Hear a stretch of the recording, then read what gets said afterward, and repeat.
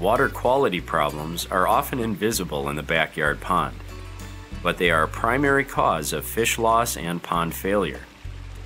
By testing a number of key water parameters on a regular basis, you can detect and remedy problems early on.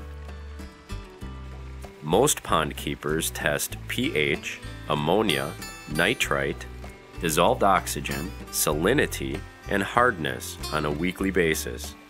You may need to perform other tests as well, depending upon your pond.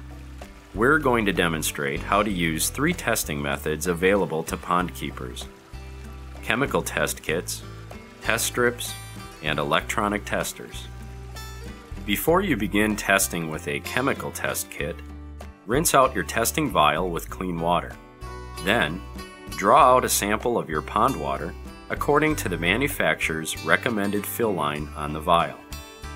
Next, add the exact amount of test chemical included with the kit, according to the manufacturer's directions. Mix the contents and wait for the color to develop. Developing times will vary based upon test type. Check your results against the color chart included with your test kit. When you're finished, rinse out your vials and air dry. It's that easy.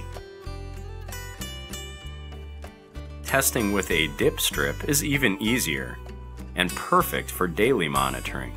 Simply dip the strip into the pond water, wait for the color to develop, and match the color on the strip against the color chart included on the label of the test kit.